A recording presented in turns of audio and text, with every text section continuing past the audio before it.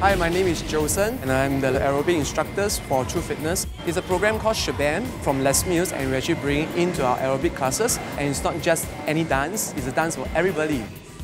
Because it's simple, anybody can just do it. It's all very basic and it's a freestyle. We are not very particular in the technique.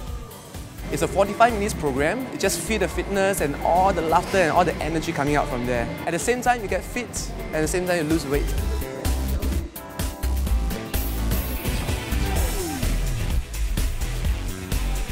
It was hard! Yeah, it's not easy. I mean, like I said, I like to dance in a club and I do my thing, but when it comes to like steps in a class, I'm a bit uncoordinated. This is a different kind of cardio workout that I've never done before, so I was definitely trying to catch up. You had your move. Yeah, I know. Partying, I guess. Yeah, she shakes it on the dance floor. I've seen Faye shake it. After a while, there was some moves. I was like, okay, I'm getting the rhythm of it, so that was pretty good. Get into the groove, yeah, you know? Yeah. No, if you got some rhythm, you follow the music and you follow his steps to a certain extent, you'll get it.